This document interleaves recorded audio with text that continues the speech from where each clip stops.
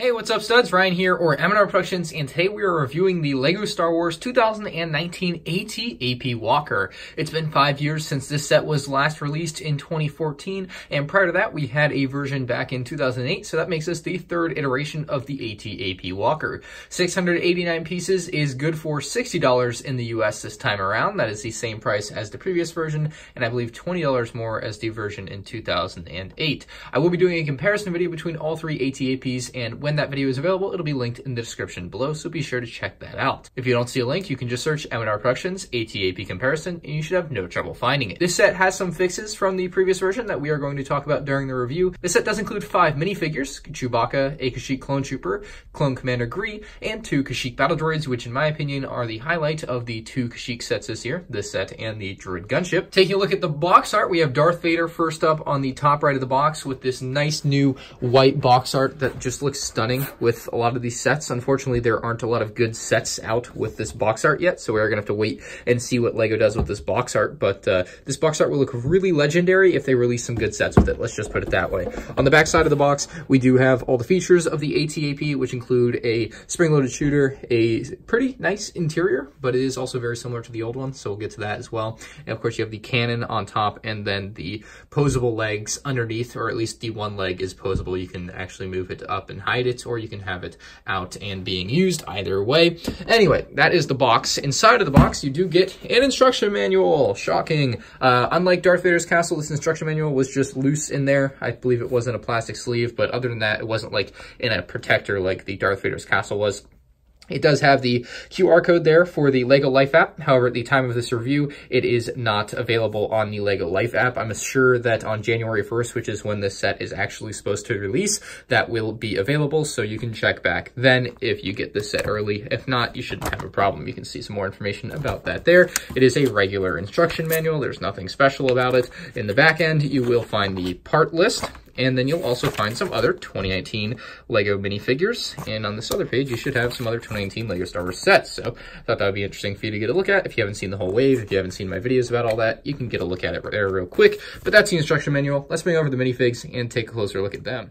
Our first minifigure for this set is Commander Gree. He has a standard black clone rifle, or a LEGO Star Wars blaster in general, I suppose. He's got dark green arms, and he's got dark green printing on the helmet that matches those arms. He's also got a little dark green printing on the torso that matches that as well. The torso is made of this olive green color with a lot of printing on it to give it that Kashyyyk aesthetic. You can see some leg printing as well with some more of that olive green down there on some regular black legs. On the backside, you'll find a little bit more detail, and underneath the helmet, you'll find a singular, regular, angry clone face. It's still kicking. That angry clone face is still here in 2019. Not bad, though. If you don't have a Commander Gree, I'm sure you'll be happy to get one. Next up, we have another Kashyyyk Clone Trooper, and this is an excellent LEGO Star Wars Clone Trooper. I love this minifigure. He's got some brown legs with some very nice printing details on there, some pockets going up the torso there with a nice chest plate. The olive green color looks excellent, and the helmet mold is really, really good. They've done a great job with this figure. I believe it's largely the same, if not exactly the same as what we've had in years past, so no complaints there. Underneath the head, you'll find that angry clone face again. Woo! Back on. And if you need one of these, you got one with this AT-AP. It's always nice to get another Chewbacca in your collection, and this one is going to be the same that we've had from years past. I believe nothing's different about it. He's got his bandolier print in the silver color there, and then the reddish-brown pieces that make up the rest of his body. Of course, he's got a light brown print on him to give a little bit of depth to the hair on him. Very nice face print as well. Around back, you'll just find printing on the bandolier, and underneath, you'll find no prints on the torso as usual. He does have a nice bowcaster, which is cool. I like that they give Chewbacca and other Wookiees sometimes a bowcaster, so very happy about that. Moving on, we have 2 Kashyyyk Battle Droids, which are probably the highlight of this set as far as the minifigures go. It's nice to see LEGO give a fresh take on some Battle Droids. I believe these were seen in some of the first episodes of Star Wars: The Clone Wars and haven't really been seen since, so it's kind of a surprising choice to see LEGO bring it into this set. They do have some gunmetal gray weapons, unlike you see on the box where they are in black. They are actually in gunmetal gray in the set, which is just really weird. LEGO doesn't usually do something like that or mess up something like that. You can see they're definitely not black. But I like the prints on them. You have this dark green, and then of course you have the olive green, I believe. So a nice color to them, and they look very Kashyyyk-y, so they'll fit right in with the rest of the set, which is nice. Good theming for these guys. This is the best looking, most refined, most accurate AT-AP LEGO has made. Of course, the version in 2008 is a pretty rough looking set compared to what we have now. And this version compared to 2014, there is one major difference, and that is in the feet. In 2014, the feet were basically straight on angles. Now they were able to turn it 45 degrees and give it a much more accurate look. You guys can see how the feet are just kind of at the off angle. See how they cross like that instead of these being straight on, if that makes sense. So they have made that major change, and it's a really cool design that they've used for that. We'll actually take this foot off and I will show you guys what it looks like inside, how they were able to achieve that, because I think it's actually really cool what they've done here. So if we pull this big piece off, you'll see how they did that. It's really, really cool. I think they've done an awesome job. So nice job of the designers. Just wanted to give you guys a peek at the interior of that and how that whole thing was done. The legs are moderately posable. The back hind legs only have one spot that you can move them upon, and that's right here, this joint here. So you can have the back legs just kind of, you can hold them down and do this, and you can have it up on its hind legs, kind of like a horse, and it can be clawing in the air or something. I don't know. That's a feature if you want to call it a feature. I don't find too much use in moving the hind legs. The main feature of the legs, though, is the third leg, and that's that it's collapsible. You can bring it up into the body of the AT-AP. So you can have it down in this downward position, or you can actually bring it up and into the center area of the body here for the AT-AP, and you can actually use this piece here, and it's going to help clip it in there, and now you have it stuck in there. It's not going anywhere. There it is up underneath. It's a little bit messy. You kind of have to get used to figuring out where exactly you're going to place this thing, but basically this piece here, you just drop it down to kind of have it hold it there. It obviously doesn't clip into anything. It doesn't snap on. It's just loosely held there, so you can kind of get an idea of the design underneath there, and if we move these out of the way, it'll be a little bit easier to see that. So that's how they've got that up under there, and no complaints about that. Like, I think they've kind of perfected that design. I think that's decent, but yeah, that's how that works. So again, you just kind of fold it up and under. I do want it out though, because it does provide more stability to the set when you have it out. So that's kind of the point of it. So we'll put these back down where they are supposed to go, and then we have it like that. So moving on, we'll move into the top section of the AT-AP here. We have a nice exterior design, light gray, dark gray, some dark green there, and of course a little bit of tan. They do use a little bit of tan. I mean, Jang Bricks, Ganache Bricks reference there. We do have a little sticker there. They used to print these back about a decade ago. They are no longer printed, so that's a sticker. That is a sticker exactly the same as the one we had in 2014. I believe that sticker is the same as what we had in 2014, so no redesigned stickers there on the top. Just kind of the same old, and then a very similar design to the hatch on the side here. Moving in to take a closer look at the cannon on top, you guys can see it has a spring-loaded shooter in this very nice translucent light green color. It's got the small, very small 1x1 tile there to give the maroon red accent to the front of the cannon there. Uses that good old cannon blaster piece that have been used on plenty of LEGO Star Wars sets there in dark gray, and then it's topped off with that Technic piece. The longer cannon underneath looks very nice. It uses these pieces that have holes in them, so just beware that you do have to kind of line them up so that you don't show the holes, unless you're a fan of showing the holes. I don't like showing the holes, so I always point them down or whatever direction is away from where it would be visible, because I just don't like the way they look. But if you like showing them, you can show them, just not my thing. Of course, the front end here looks nice as well. So that's the big cannon on the bottom. So you can put a trooper up here. In this case, we're going to put Clone Commander Gree. There's a control panel there for him as well. It's nothing crazy. It's just a sticker, and you can see there's an issue. So when you try to put your minifigure in, if you try to load them in from the top down and the spring-loaded shooter is there, you just might not have a good day. You might end up shooting your spring-loaded shooter out. I don't know why this is being so tough to go down. There we go. We got Commander Gree on there. Maybe you can watch the video a little closer there and figure out why I was having trouble. But he's got a little seat rest here on the back where you can kind of adjust the angle to that. Usually you want to have it back just so you can kind of lean him back. I like it better when they're leaning back. But let's grab that spring-loaded shooter and put it back in there. And you can see that is going to ride up pretty close to him, right up above his feet. So like you might already know, the way to shoot these off is just push down on them. They're pretty sensitive, so just a little bit of pressure should be able to do it. And they shoot off. That probably went about 10 feet. So they do have pretty good range. I really like the spring-loaded shooters. You load them in right there. So you guys should know how that works by now if you've played with any LEGO sets in the last 5 years. There we go. Pretty good design up here. And they do clip in the cannon on the back here so that it can't kind of get away. However, if you really want to unclip it and really free it to move around, you can, which is cool. I do like that. You can get a lot of posability out of the cannons here. So you can move it up and down. up and down.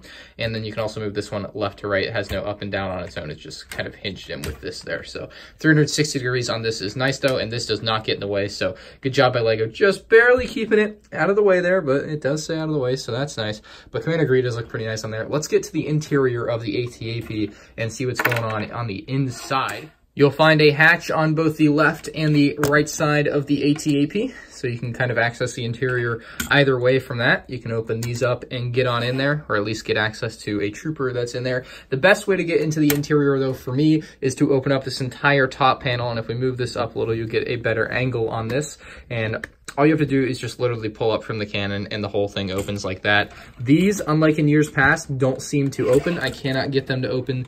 They don't move anywhere, so you are a little bit more limited to how you can access the interior with this particular set. You're a little bit more crammed in there with your space for your hands, but if you do want to access the interior from the side, again, all you have to do is open up these panels so you can kind of get a more open feel to the interior. Anyway, we can put troopers in there. Unfortunately, they don't include enough troopers to fill every seat, so you have the cannon, and then you have 2 seats on the interior. Again, unfortunately, you don't get enough troopers to fill the entire thing. You can only have enough to fill both seats, or 1 seat and the cannon. So that's kind of something that I feel like LEGO's lacking on. Like, they don't include enough minifigs to fill what you need anymore, and that's kind of sad to me. But there you go, Commander Gree and your Kashyyyk Trooper in there.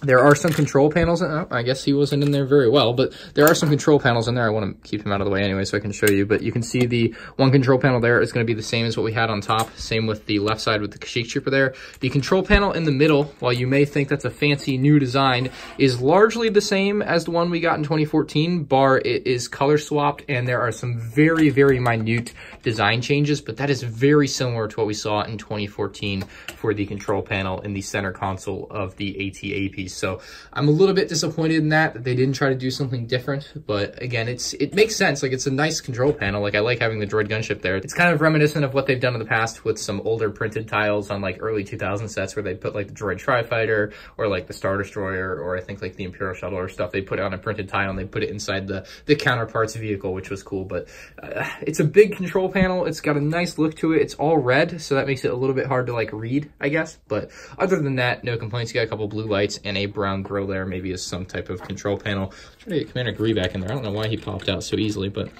just place him back down there. The one good thing, I guess the one good thing about the seats in this set, I would say, is that they used the 1 stud system. So you basically have 1 row of studs and then 1 row of a tile, which makes it a lot easier to get minifigs out of a set like this. So props to LEGO for doing that. I always like seeing that on sets, because sometimes if you don't do that and you have 4 studs that the minifigure's sitting on, the legs will get stuck and you'll just pull the torso with the head off, and then the feet, or legs rather, are just stuck down there, and it's kind of annoying. So I like that LEGO did the 1 row of studs and 1 tile for that. Overall, a solid design to the interior. Around back here, we just have it nicely finished off. We have this kind of open area in the back here. We can kind of latch our cannon back in there so it doesn't go everywhere, and just nicely rounded off. A lot of empty space in the back here, as you might expect. I think that's pretty accurate. I almost forgot to mention that this little cannon underneath is posable, so just know that you can move this around all you want, but let's move on. At a glance here, we have on the left the 2008 AT-AP. In the middle, we have the 2014 AT-AP, and all the way on the right there, we have the 2019 AT-AP. You can see the very, very close similarities to the 2014 and 2019 AT-APs. Of course, the 2008 AT-AP is much, much different. LEGO has come a long way since then. It's kind of sad for me to look back at the 2008 AT-AP and really just realize that it's kind of a bad set, especially by today's standards. It's pretty insane how far they have been able to come.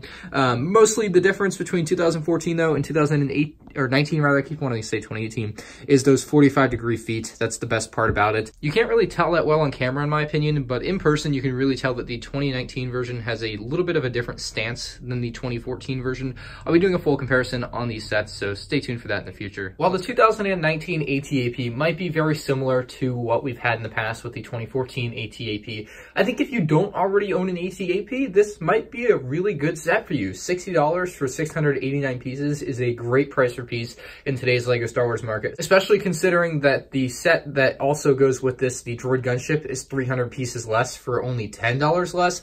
That makes this set look like a really good deal. The minifigures aren't bad either. Chewbacca, Kashyyyk Clone Trooper, Clone Commander Gree, and 2 Kashyyyk Battle Droids are pretty good, to be honest. I always feel like they're always missing just one figure, and this set is no exception. It could just use one more Clone Trooper. That's all I ask. Why do we not have enough Clone Troopers to fill all the seats in the AT-AP? LEGO has had a bad habit of doing this, and that's going to give this set a 7 out of 10. I would have given this set a higher rating if it had enough figures to fill all the seats. I suppose you could put Chewbacca in the AT-AP, right? But to me, Chewbacca doesn't belong in an AT-AP because an AT-AP is for Clone Troopers, not Wookiees. So that's where I'm at on that. Maybe a 9-year-old who's what this set, I guess, is really made for would feel differently, and that's what really matters. But in my opinion, I just wish it had one more Clone Trooper. Anyway, 7 out of 10. Let me know what you guys think about this set in the comment section below. Is it too early to bring back another AT-AP for LEGO? I guess it doesn't matter because they're doing it anyway. It's here, so it's only been 5 years, but we'll see how this one does. I wouldn't be surprised if this one's retired by the end of this year, though, so just keep your eye out for that. I really wouldn't be. But check out my other LEGO Star Wars 2019 set reviews on the channel. Make sure you subscribe if you're new to the channel, and check out the links in the description below because as soon as I have my AT-AP comparison up, that will be there. Thank you all for watching. I'll see you in the next one. Outro music.